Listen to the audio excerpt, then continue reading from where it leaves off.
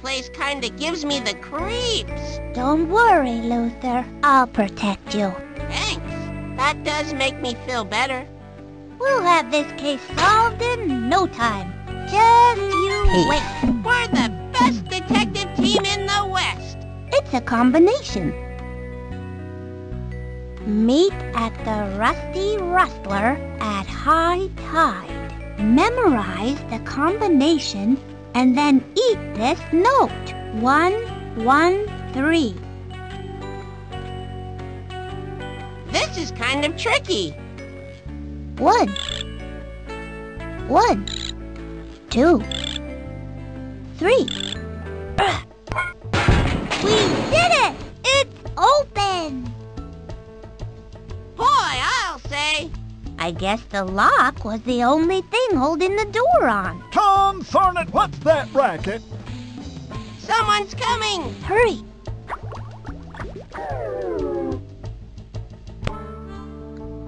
Aw, fiddlesticks.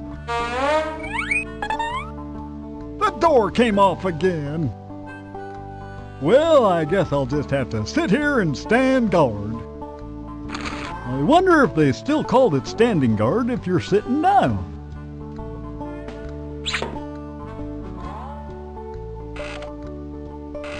That must be one of the rustlers. I hear the hogfish in there. Let's go, Luther. Peace. Hey, Freddi, can we eat this note now like it says? Well, I guess we won't need the combination anymore.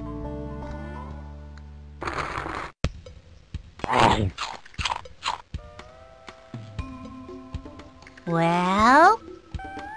I can see why the rustlers didn't eat it. It tasted like paper. Your cousin Calico seems like a nice fish. I'm sorry her hogfish got rustled. Me too.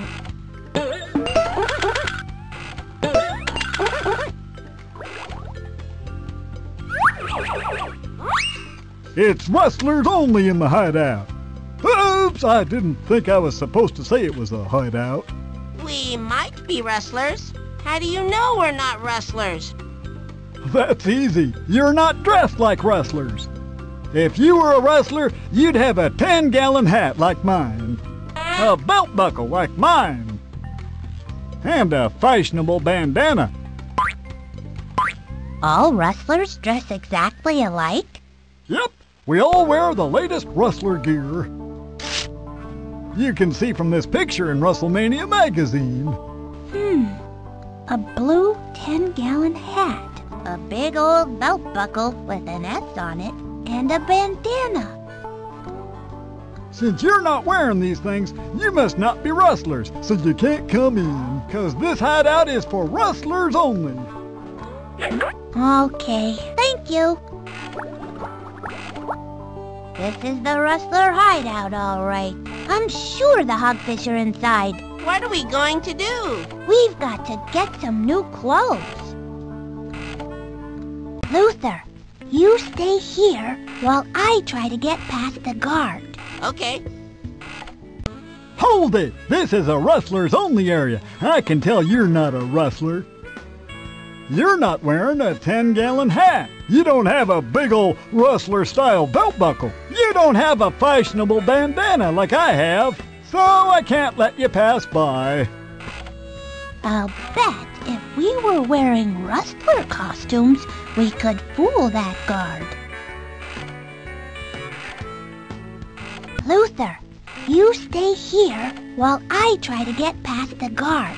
Okay. Hold it! This is a rustlers only area. I can tell you're not a rustler. You're not wearing a 10-gallon hat. You don't have a big old rustler-style belt buckle. You don't have a fashionable bandana like I have. So I can't let you pass by. I'll bet if we were wearing rustler costumes, we could fool that guard.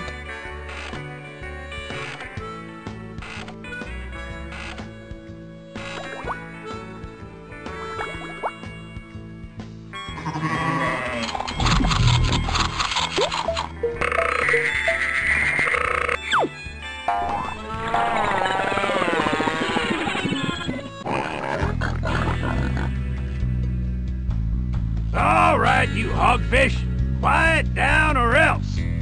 Or else I'm calling Mr. Big.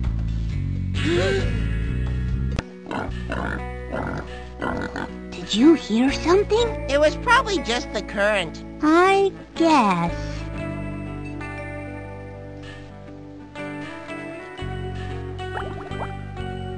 How much would it cost to have a custom belt buckle made? Well, seeing as how you said you're Calico's cousin and all, I'd do the job for free if you brought me the materials. Thank you, Nelson. That's very generous. Don't mention it. So, all we need to make a belt buckle is that piece of metal with a round top and some kind of letter, right? That's correct. Has anyone else been in here having belt buckles made? Nope. You two are the only ones who've been in here in quite a while. I'm thinking maybe I should advertise in the newspaper or something. Have you always been a buckle maker? No, I used to be a calendar model. I was June in the Tropical Tool and Die calendar 3 years running. Since then, I've had lots of jobs. What other jobs have you had? For a while, I was a product improvement specialist. My job was to put those little stickers on the boxes that say, new and improved. So, all we need to make a belt buckle is that piece of metal with a round top and some kind of letter, right? You got it.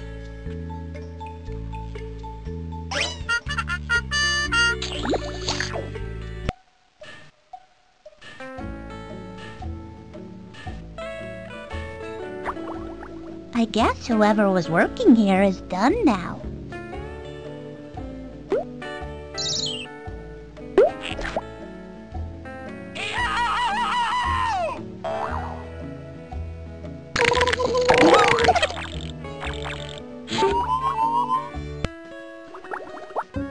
I hope the hogfish are doing okay. Is your cousin going to teach us how to tie a lasso? Maybe. After those poor hogfish. I hope they're getting enough to eat. I always try to give others the benefit of the doubt. Does that include Hogfish Rustlers? Well...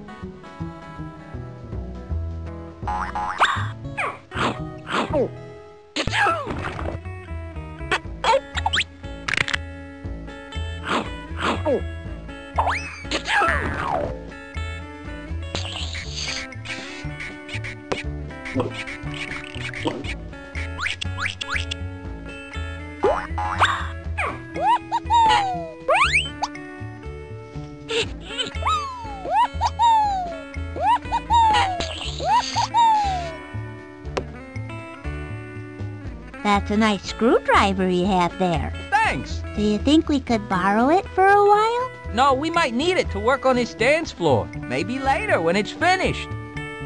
You two look like you've got trouble. You can say that again. We made this floor for the big square dance tomorrow. Only we found out it has to be, well, square. And we are out of wood. We need some more to start over. A piece about 5 feet by 5 feet ought to do it. It's a shame it's such a nice floor. Yeah, too bad someone cut it round. Well, someone left a coffee stain on the plans. Yeah. These plans say they need a piece of wood 5 feet by 5 feet. These plans say they need a piece of wood 5 feet by 5 feet. You know, the coffee might not have spilled on the plans if someone hadn't filled my cup so full. Well, maybe someone should use a bigger cup. I might use a bigger cup if someone made better coffee. You know, we might have better coffee if someone chipped into the coffee fund more than, say, once a year.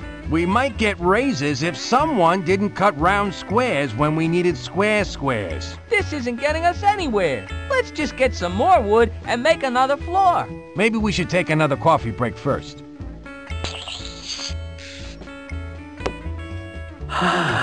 Maybe we could get them to change it from a square dance to a circle dance. You mean like the hokey pokey or something? Sure. I doubt it. People around here are stubborn. You're right.